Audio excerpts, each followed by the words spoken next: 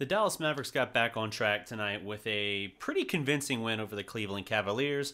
I know, not much of a surprise there, but Dallas nevertheless does earn a 131-111 road victory against the Cavaliers, pretty much moving them to 3-0 on the road for the first time since, I believe, 2010.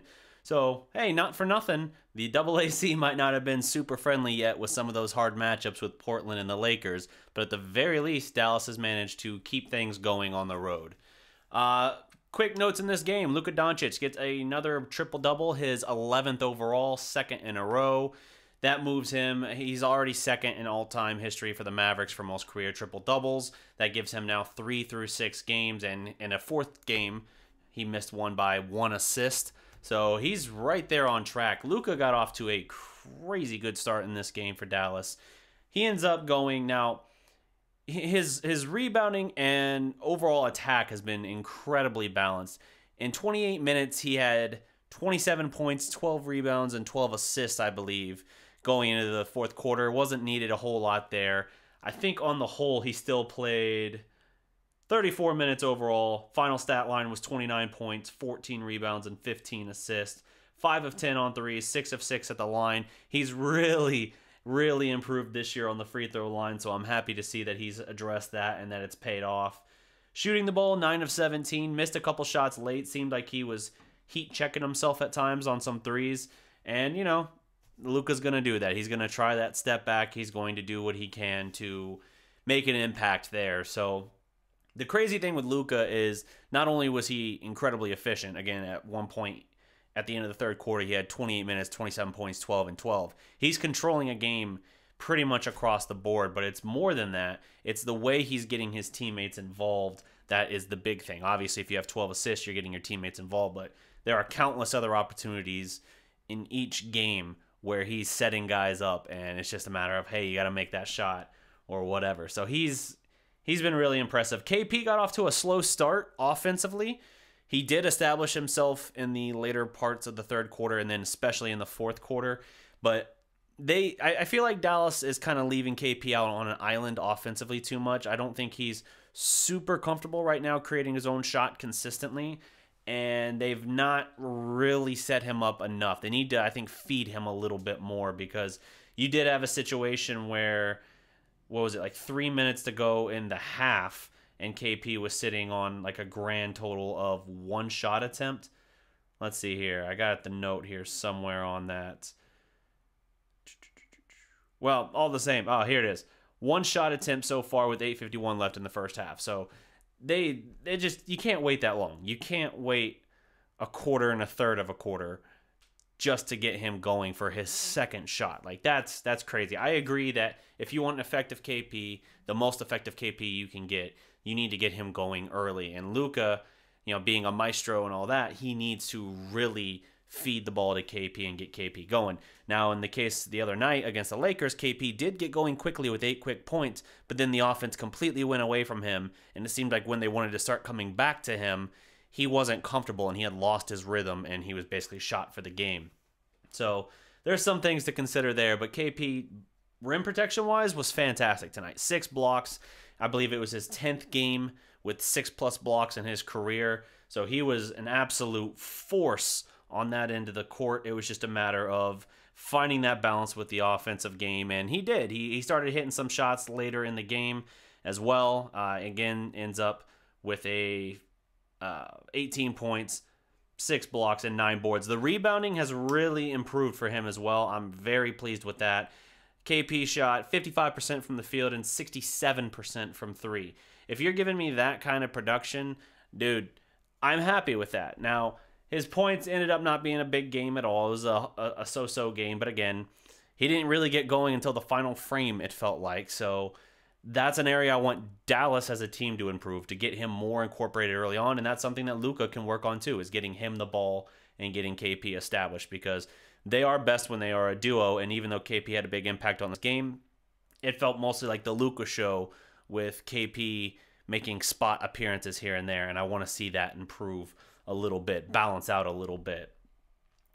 Let's see here. So here's from All Things Mav, some context for KP's solid game here. So KP stat line of 18, 9, and 6 blocks. The last Maverick to put up that kind of line was Dirk in 2006 when he had 27 points, 10 rebounds, and 7 blocks. For people who somehow don't think Dirk was much of a shot blocker. All I'm saying. So this was a really quality game from Dallas. I will call this out. I am bummed out that the last 2 games there are seemingly no minutes for Justin Jackson. Justin Jackson was my dark horse to be a starter. That looks like a bad prediction, bad take on my part. He is not getting that role. He had 4 minutes in tonight's game. Is that right here? Yeah, he ended up getting 6 because of garbage time, but whatever. He had late in the game, he still had 4 minutes, 3 points, and a rebound, 1 of 2 shooting. Not a whole lot of opportunity, but he did hit a nice trailing 3 in this game. I want to see some more Justin Jackson. I think Justin Jackson brings a lot to the table. It's just a matter of maybe what Rick feels defensively with the starting lineup need. Dodo has been a very good defender for us this year. Dodo, for his credit, had 10 points, 5 boards. Not much of a three-point shooter or anything like that, but hey, it is what it is. Dodo ends up taking 23 minutes compared to 6 for Jackson, and again, 2 of those minutes come at the very end in garbage time. So I have very mixed feelings on that. I think they're more comparable than the minutes and everything seem to suggest, but it is what it is. Jalen Brunson bounced back well in this game as well. He gets 14 points for the Mavericks inserted into the starting lineup, 2 rebounds and 6 assists. That is a very solid showing from him. And the reason I wanted to call that out specifically is because he's kind of been flying under the radar for having a rough start to the year, actually. I'm trying to find the exact thing here I took a note of, but he was shooting something like 36% overall from the field on the year, and his three-point shot was not falling. He wasn't turning the ball over, but he certainly, oh, here it is, 36.6% from the field and 28.6% from 3 through the first 5 games of the year. Yowza. Shout out to Valvulik. Hopefully I said that right, our new subscriber. But yeah, Brunson had himself a rough start through the first 5 games, so it was really encouraging to see him come out tonight and shoot the ball a lot better in this game. It really added a lot. Oh, Brunson was also 50% from the free throw line in that stretch too. So Brunson goes 6 of 11 from the field, 2 for 6 on 3. Only had 1 turnover here, so hey, +5 in that regard. I'm pleased with what I'm seeing from him. His overall plus-minus still turns out to be a 7. Luka a +15. Hey, man, shout out to the guy at the bottom of this list here, Marjanovic. 12 points, 8 rebounds in 15 minutes. The dude was a +25 on the game. I want to see a lot more Boban here. I know it took us 3 or 4 games to finally get him into the game, into a game this season. We still have not seen JJ Barea, but Boban definitely in small doses like that, 15 minutes, I think he can make a lot of impact for us. And Dallas ran a really big lineup out there at one point where you had Dorian Finney-Smith, who's 6'10", or 6'9", excuse me, with a 6'11" wingspan. You had Marjanovic, and you had KP out there. So, and DeLon Wright. I can't remember who the 5th guy was out there with him at the time, but Dallas was running a very big lineup. It was probably Hardaway just for a little bit of three-point shooting. Hardaway Jr., speaking of him, he feels just like the Wes Matthews at this point of this particular Mavericks team. I still have very mixed feelings on him, but he gives you 12 points off the bench as well, 5 of 12 shooting, 2 of 6 from 3. There's a lot to like here for this game for the Mavericks, and righting the ship and getting back on track here. Obviously, KP's rim protection much better in this game. He didn't make much of a rim protecting difference against the Lakers. His rebounding has been very good this year. I just want them to get him going early and to work a little bit more of a 2-man game with him and Luka. That doesn't seem like it's quite there yet, but it doesn't seem terribly far off. I just think they need to go to it a little bit more. And Luka, man, you talk about a one-man wrecking machine. This guy looks like he has future MVP written all over him. This is a guy who came in averaging, what was he? He was averaging like 28 points coming into this game. And, you know, obviously he's a tick below that, but his stat line is otherworldly. There's already a fair number of people debating whether or not he, at some point in his career, could end up averaging a triple-double a la Russell Westbrook or Oscar Robinson. I don't know about that, but I can certainly tell you with him averaging 26.2 points, 9.6 boards, and 8.4 assists coming into tonight, it's not insane. Now, the 42 triple-double thing that Russ did, Oscar did it at 41 and Russ did it at 42. Those aren't going to be touched, I don't think, necessarily, but I think Luka could flirt with that achievement. I don't know if he'll get there, but that's not to say, oh, well, if he doesn't do that, then, he's not on that level. I disagree very, very much. I think Luka, I don't think those numbers, I don't think an accomplishment like that, like it's a cool stat, but I don't think it's anything that's going to move him towards like, that's something I have to go chase. He's already said, like, he just wants to lead the league in assists at some point. Like, he thinks he can do it this year. I don't know about that. There's a lot of competition for a thing like that. Trae Young, that's an area where if you want to talk about areas of his game, he's been phenomenal this year too. If you want to talk about areas of his game where he's probably just as good as Luka, that's right there, just as good or maybe even a tick better. But Luka, no disrespect at all. He is phenomenal passing the ball, setting things up, seeing things as they're developing.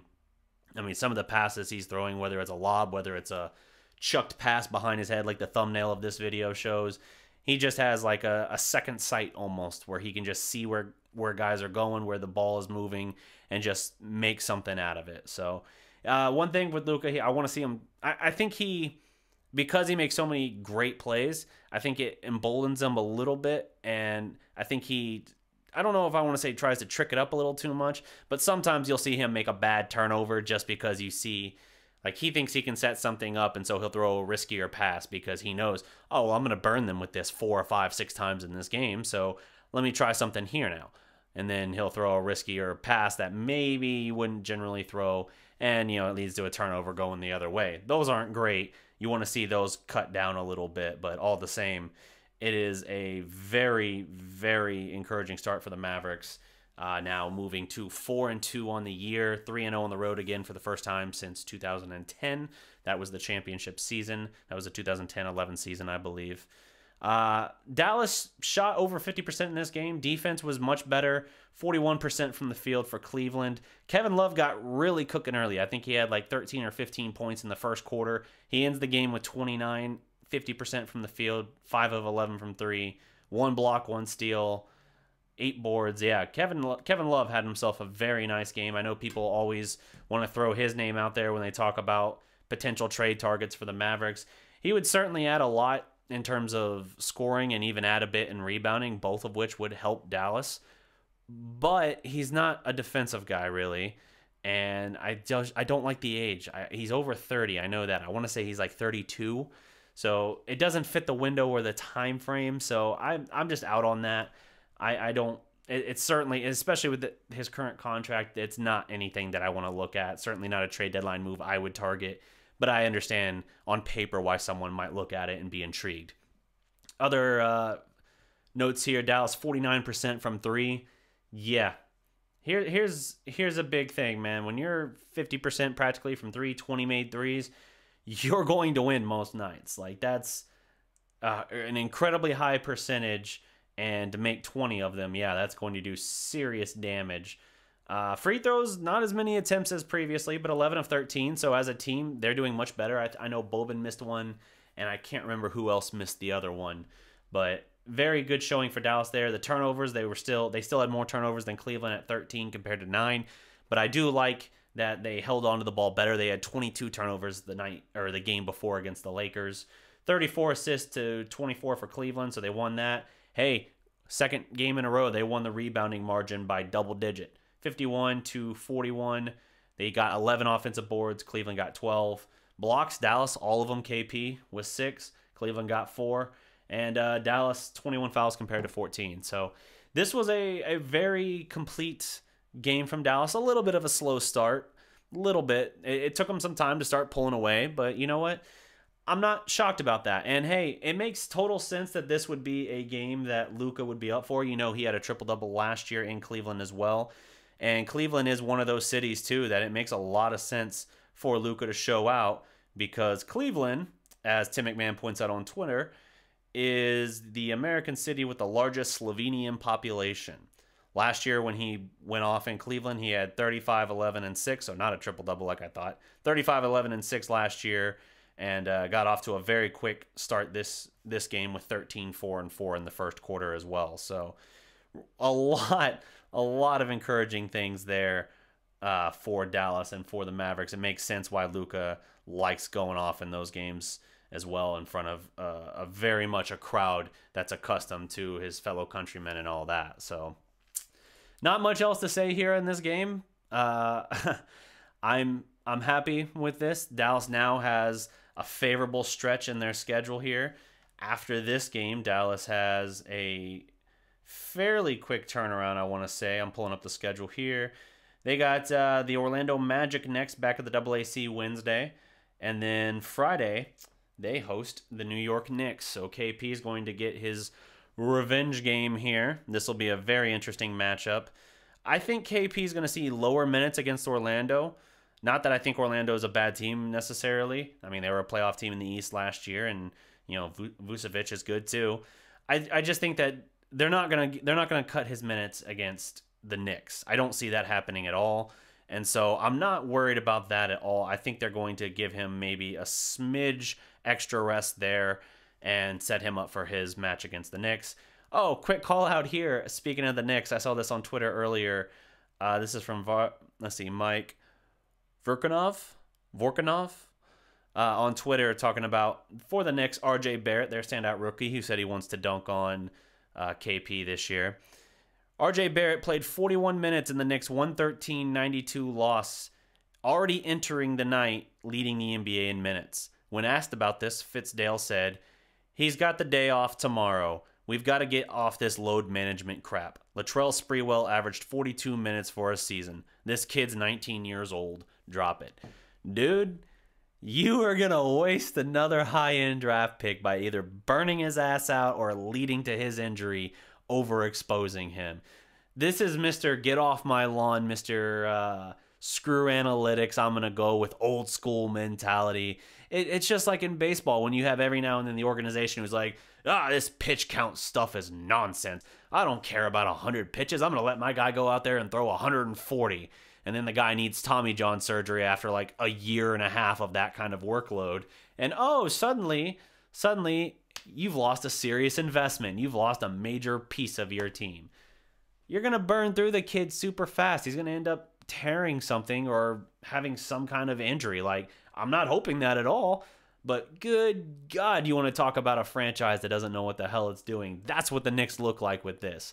As if everything else that we know in recent history isn't bad enough, that alone has me just facepalming. If Dallas was doing this to Luka, or, they wouldn't do it to KP, obviously, but if Dallas was doing this to like Luka or Dennis Smith Jr. before him, I would be screaming at the top of my lungs, like, what are you doing? Don't waste this. Don't be stupid and, waste the kid and lead him to injury or something like that just because you want to be Mr. Get Off of My Lawn. I digress. I'm off on a tangent. That only stood out to me because I knew the Knicks were coming up in a couple games. So that's all my time for this video. Thank you guys for watching. Until next time, remember, every legend was once a prospect. Salute.